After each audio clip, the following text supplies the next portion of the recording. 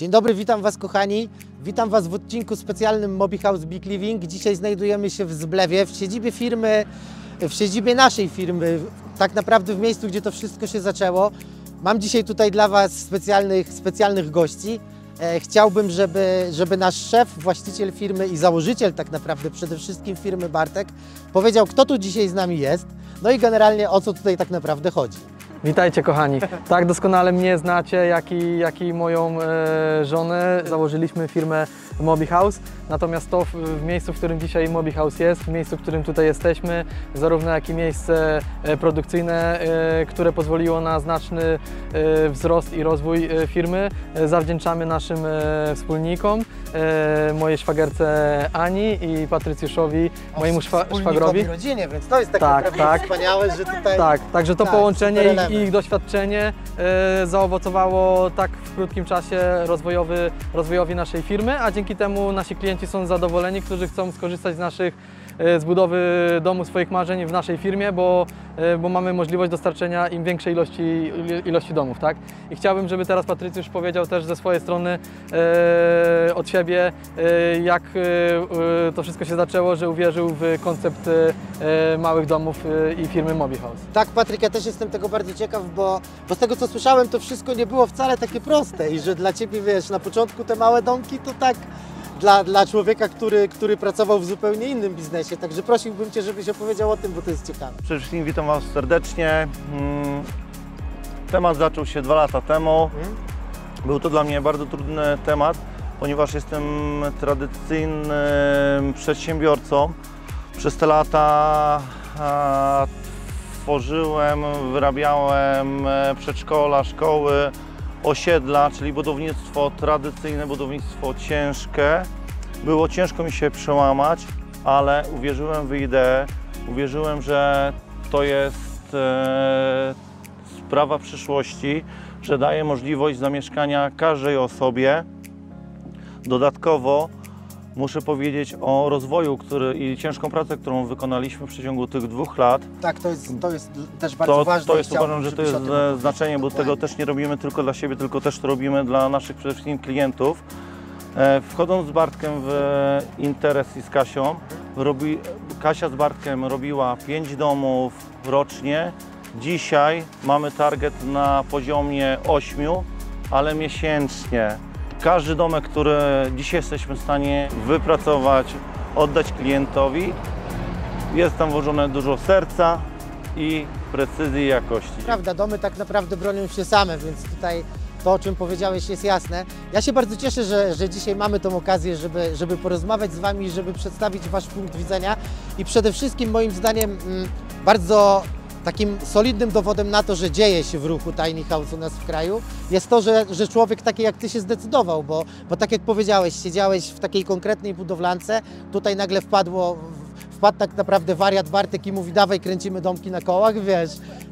Dlatego naprawdę dzieje się, róbmy to dalej. Bardzo Wam dziękuję, że dzisiaj jesteście tutaj z nami i że powiedzieliście kilka słów od siebie, a ja za chwilę będę miał okazję pokazać Wam nasz nowy dom pokazowy, tak jak powiedziałem na początku, i zapraszam Was na dalszą część filmu.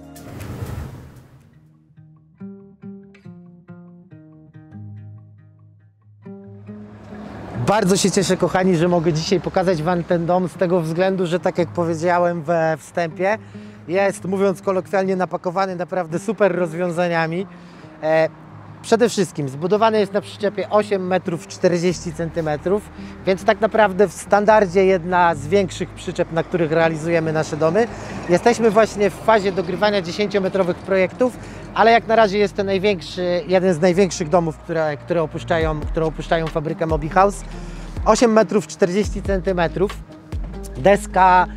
deska położona w orientacji pionowej, blacha na rąbek, wstawki z blachy na rąbek w niektórych miejscach. Moim zdaniem bardzo fajnie to wygląda. Kolor, no ja powiem, kawa z mlekiem, tak naprawdę pewnie nazywa się w zupełnie inny, szalony sposób, ale na tą chwilę nie mam tego typu wiedzy. Blacha na rąbek w kolorze antracytowym, system monitoringu i system alarmowy, komin od kominka, który będziecie mogli zaraz zobaczyć.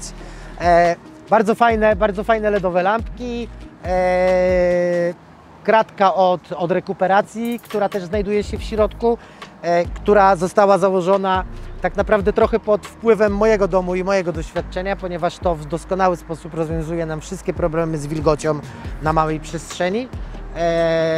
No i generalnie tak wygląda chałupa z zewnątrz. Nie będziemy obchodzić go dookoła, ponieważ moim zdaniem to nie ma sensu. Chciałbym bardzo pokazać Wam środek z szefową Kasią, z żoną Bartka Kasią, która miała bardzo duży wpływ na to, jakie zostały dobrane dodatki, jak dom wygląda w środku.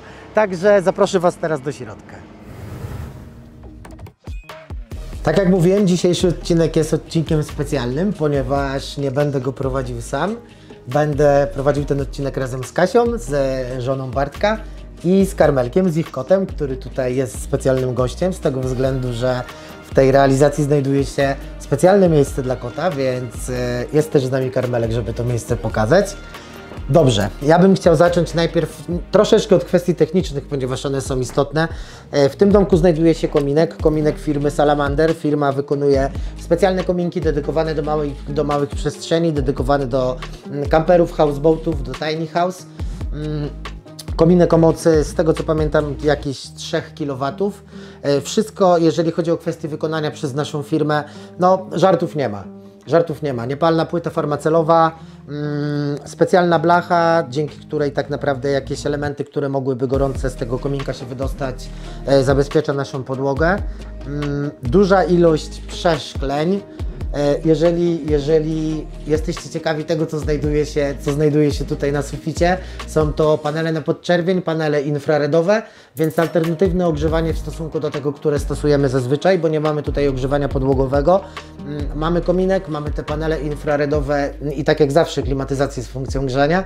I teraz byśmy chcieli pokazać Wam razem z Kasią część salonową tego domku. Kasiu, ponieważ Ty odpowiadasz tutaj za to, jak pięknie to wszystko wygląda, jeżeli mogłabyś powiedzieć o tym elemencie, ponieważ tutaj znajduje się coś ciekawego, czego w innych realizacjach nie widziałem. Dobrze Bartku. Tak jak wspomniałeś, jest to bardzo ciekawa realizacja. Przyznam szczerze, że jest to realizacja najbliższa memu sercu, ponieważ mogłam dać pewną część siebie w tej realizacji. Widzimy tutaj ekran projekcyjny, który pozwala nam mile spędzić wieczorne momenty, nie tylko wieczorne. Rozwijając go, możemy spędzić miło czas oglądając fajny film. Fajny stół transforming, który daje nam 2 fajne rozwiązania. Część podstawowa to jest część okrojona, jeżeli chodzi o wymiary, taką jaką tutaj widzimy. Jeżeli chodzi o część drugą, jest to część, którą możemy rozłożyć. Widzieliście ją już na pewno na naszym filmiku na YouTubie. Miałam okazję Wam go zaprezentować i również zrobię to teraz. No to teraz się trzymajcie, bo to jest naprawdę bardzo imponujący temat. Kasiu? Dokładnie, tak. Ciach. I właśnie za sprawą tak naprawdę kilku sekund zwykły stolik kawowy staje się stołem, przy którym możemy sobie zjeść obiad no i tak myślę, że śmiało 4 osoby to bez większego problemu. Super jest to rozwiązanie, dokładnie, Kasia. tak. Polecam wszystkim klientom. Zawsze, kiedy do nas przychodzą, mówię im o naszym fajnym, nowym rozwiązaniu. Mam nadzieję, że w krótkim czasie uda nam stworzyć się więcej takich fajnych rozwiązań. Więc pokazaliśmy Wam kominek, transforming table. Bardzo dużo znajduje się tutaj przeszkleń. One też bardzo fajnie otwierają nam przestrzeń. Co jeszcze chcielibyśmy Wam pokazać? O infraredach powiedziałem. W tej realizacji znajduje się zupełnie inna kanapa niż w naszych innych realizacjach, niż ta klasyczna kanapa, której mamy też schowki, więc ona też dodaje bardzo fajnie kolorytu. Aha, nie powiedziałem o podłodze. Drewniana podłoga, która jest też bardzo dużym atutem, wygląda po prostu... No... Tak, podłoga wiodełka, tak jak wspomniałeś, drewniana, nadaje świetny efekt. Uważam, że dzięki temu, iż jest ona właśnie ułożona w sposób jodełkowy, sprawia, iż wnętrze wydaje się większe, dłuższe. Tak, bardzo fajnie rozciąga wnętrze, no ale też po prostu pięknie wygląda. Ja nie mogę przestać, wiesz o co mi chodzi, ja rozumiem wszystkie aspekty, rozciąga, tutaj poszerza to wszystko, ale po prostu ta drewniana podłoga w tej realizacji wygląda tak ekstremalnie pięknie, że ja no nie jestem, nie mogę przestać się zadziwiać. Dokładnie. Belka, którą musieliśmy zastosować ze względów konstrukcyjnych, ponieważ dom jest bardzo długi, więc musieliśmy w tym miejscu, z uwagi na to, że nie mamy drugiej antresoli, jakoś tą konstrukcję wzmocnić, ale belka dębowa, tak jak pozostałe elementy, więc uważam, że wygląda super. Ja oczywiście nastawiałbym tutaj 150 kwiatów, więc dowolność, jeżeli chodzi o klientów, którzy zakupią taką realizację bądź podobną realizację. W innych realizacjach też stosujemy tego typu belki, jeżeli mamy tylko jedną antresolę. Klimatyzacja, obok znajduje się rekuperator, o którym już wspomniałem wcześniej.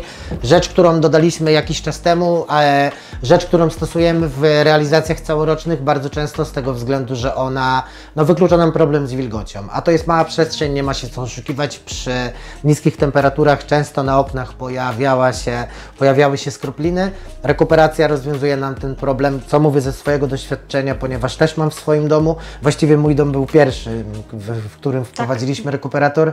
Mamy rozwiązany problem wilgoci w 100%. No i oczywiście świeże powietrze. Kasiu. Dokładnie. Tak, jeżeli chodzi o elementy dekoracyjne, wszystkie elementy, które tutaj widzimy, dobierałam według swojego uznania. Uważam, że jest to stylistyka, która jest nie obca nie jednej kobiecie. Widzimy tutaj piękną makramę, ręcznie robioną, piękny fotel, na którym możemy wypocząć przy kominku, pijąc kawkę. Super. No fotel jest wyjątkowo ładny, fotel jest ratanowy, bardzo wygodny, także na pewno będzie odpowiadał przyszłemu klientowi. Jeszcze jednym bardzo fajnym rozwiązaniem, które zastosowaliśmy w naszym projekcie, jest to miejsce dla Milusińskiego, czyli naszego kotka. Wspaniałe miejsce dla kota. Drzwi na zewnątrz, które są uruchamiane za pomocą fotokomórki. Kot ma w obruszce małego chipa i jak znajduje się w okolicy drzwi, to one po prostu otwierają się dla niego automatycznie. Także smart dom dla kota tak naprawdę. Bartku, może jeszcze opowiedzmy o kuchni, ponieważ tutaj jest bardzo fajny efekt, jeśli chodzi o witrynę. Tak. Witryna jest aż do samego sufitu. Bardzo fajnie pozwala nam na przechowywanie rzeczy kuchennych, ale też stanowi pewnego rodzaju ozdobę domku. Tak, zdecydowanie, ponieważ jest to też pierwszy dom, w którym została zastosowana w ogóle witryna i chyba przeszklone fronty, bo z tego co pamiętam zdarzały się. Przeszklone fronty w szafkach wiszących. Tak, w szafkach wiszących, w indywidualnych projektach. Ale nigdy duża witryna. Ale nigdy duża witryna, tak tutaj jest. Pozwoliliśmy sobie na małe szaleństwo. Następna rzecz, ja może tutaj znowu technicznie polecę. Proszę. Jeżeli chodzi o blat kuchenny, zintegrowany razem ze zlewozmywakiem. Jest to blat kuchenny z kompozytu. W ofercie tej firmy, u której te blaty zamawiamy, jest tak naprawdę bardzo dużo wzorów, więc począwszy od imitacji drewna, skończywszy na jakichś tego typu marmurowych wykończeniach. Jest to bardzo praktyczne i to ja też od razu chciałbym powiedzieć ze swojego doświadczenia, znaczy może bardziej z tego, że ja takiego rozwiązania nie mam. Mam drewniany blat, który też jest ok, ale widzę gdzieś po niespełna 2 latach mieszkania w stajni, że będę musiał niedługo nad tym drewnem popracować. Będę musiał je zeszlifować, pokryć kolejny raz woskiem. No tutaj tego typu operacji nie ma. Mamy to tak naprawdę z głowy. No i bardzo fajne jest to, że zlewozmywak jest razem z tym blatem zintegrowany. Następnie co? No następnie to już takie klasyki. Dwupalnikowa indukcja, piekarnik, jakiś ciąg szuflad, kosze do segregacji, które znajdują się właściwie w każdej realizacji. Bardzo nam zawsze na tym zależy. Zmywarka, tak, tutaj jest 45. Super, bardzo ładne uchwyty, które też dobierała Kasia. No i tak mniej więcej wygląda kuchnia. Chciałbym teraz, żebyśmy pokazali jeszcze tutaj drugą stronę. Rzecz, z którą ja też pierwszy raz się spotykam, jeżeli chodzi o rozwiązania całoroczne, a już widzę bardzo duże plusy tego typu rozwiązania, ponieważ kacze schody, zamiennik tak naprawdę tych schodów takich modułowych, klasycznych, które dajemy w większości realizacji. W miarę wygodnie się wchodzi. Uważam, że jest to dobre rozwiązanie z tego względu, że dzięki niemu mamy bardzo dużo przestrzeni tutaj w części, powiedzmy, dziennej. Druga część ciągu kuchennego, bardzo istotna część. Tutaj znajduje się szafa, która znajduje się właściwie we wszystkich naszych realizacjach, ponieważ uważamy, że jest bardzo ważnym miejscem, jeżeli chodzi o kwestie do przechowywania. 3 duże kosze cargo, jak widzieliście w moim domu, super rozwiązuje nam tutaj kwestie, no nie wiem, miejsca na bieliznę, ręczniki, tak naprawdę bardzo wiele innych elementów. Szafa tutaj stała się trochę też szachtem technicznym, mamy centralkę od alarmu, jak i od monitoringu. Lodówka w tej realizacji jest nieco mniejsza niż w innych realizacjach. Podjęliśmy taką decyzję, żeby pokazać tak naprawdę to, że nie musimy wcale zabudowywać tych naszych klasycznych modułowych schodów, tylko dzięki temu, że mamy więcej miejsca w salonie, no tak naprawdę trochę przez to. Miejsce tutaj jest trochę ograniczone, ale to nie jest dużym problemem, z tego względu, że mamy mniejszą lodówkę, u góry mamy super dużą szafę, następną miejsce do przechowywania na jakieś ciuchy, na jakieś inne tematy. Obok znajduje się następna szafka. Zastosowaliśmy tutaj półki, więc jakieś słoiki, co kto uważa. Bardzo głębokie też są te szafki, dzięki temu jesteśmy w stanie tutaj naprawdę bardzo dużo schować. Miejsce na pralko-suszarkę, bardzo fajne rozwiązanie. Następna mała szafeczka do przechowywania. Tutaj mamy też przyłącza właśnie pod pralko-suszarkę, żebyśmy w razie czego mieli do nich dostęp. Kacze schody, które prowadzą na tą dużą, komfortową antresolę, którą chciałbym pokazać Wam zaraz. Kolejna rzecz, która została wprowadzona trochę pod wpływem mojej namowy. Wprowadzamy bardzo fajne i designerskie drzwi, które w Nowej Zelandii i Australii są już normą, a u nas w Tiny House jeszcze nie, ale już, mam nadzieję, będą występować w coraz większej ilości domów. No, one mówią same za siebie, więc tutaj nie muszę chyba nic dodawać. Chciałbym teraz wraz z Kasią pokazać Wam łazienkę, następnie górę. Kasiu, mógłbym Ciebie zaprosić? Oczywiście. Czy mogłabyś powiedzieć tutaj coś o tych panelach winylowych, o tym, jakie zastosowaliśmy sprzęty i generalnie, fibowiodełkę, więc to już jest naprawdę hit. Tak, fibowiodełkę, jest to bardzo fajny model, mój ulubiony, można powiedzieć. Bardzo fajny efekt, jeśli chodzi o wizual. Standardowa kabina prysznicowa, umywalka, szafka na przechowywanie, toaleta zwykła, ponieważ domek będzie przystosowany do podłączeń, będą pełne media. Tak, ale oczywiście gabarit, toaleta w zabudowie z tym, że spłukiwana. Tak, oczywiście gabarit. Co jeszcze mamy fajnego w tej realizacji, to że jest szafka, która zabudowuje nam w pełni boiler, czyli jest estetyka zachowana. Tak jest. Oraz szafka na przechowywanie ręczników oraz kosmetyków. Fajny element dekoracyjny, który występuje w tej realizacji, to podłoga winylowa, lastryko. Bardzo fajnie komponuje się z resztą i też pozwala nam uzyskać fajny efekt. Tak, super nawiązuje też do blatu, bo mamy różowe elementy w tym lastryko. Blat też mamy mazańce w kolorze różowym, więc super to wszystko razem wygląda. Kasiu, bardzo Ci dziękuję za udział. Było to dla mnie naprawdę dużym ułatwieniem, bo każdy odcinek jest trochę stresem dla mnie, bo to nie jest tak, że mówię sobie tylko do kamery, tylko gdzieś tam jest ta świadomość, że po drugiej stronie będą ludzie, którzy będą to oglądać. Także bardzo Ci dziękuję, bo dużo łatwiej dzisiaj było mi pokazać ten dom pokazowy. Ja również, Bartku, Tobie bardzo dziękuję. Cieszę się, że mieliśmy okazję pokazać wszystkim naszą nową realizację. Zapraszam Was do śledzenia na YouTubie oraz do odwiedzenia nas w siedzibie. Dziękuję. Dobra, zapraszam Was na antresolę. Te kacze schody, dobrze, postawiłem teraz stopę. Super, że nie zasnąłem. Antresola 260 cm. Bardzo fajnie tutaj wszystko skomponowane, dobrane. Chciałbym pokazać Wam jeszcze szafkę, miejsce do przechowywania. Takie miejsce, które jest bardzo fajnym rozwiązaniem, jak wstajemy rano, bo możemy tutaj mieć takie podstawowe rzeczy, które potrzebujemy, żeby sobie zacząć dzień. Bardzo fajnie tutaj wygląda ta szafka. Od podłogi do sufitu. 3 bardzo pojemne półki, także suwane drzwi. Wszystko oczywiście na zawiasach zwalniających. No bardzo fajnie tutaj to wszystko wygląda. No i to właściwie byłoby na tyle. Tak wygląda nasz dom pokazowy. Zapraszam do lajkowania, zapraszam do subskrybowania naszego kanału. Za jakieś 2 tygodnie, tak, myślę, że za 2 tygodnie będziemy w bardzo fajnym domu, także śledźcie nasz kanał i wszystkiego dobrego, trzymajcie się.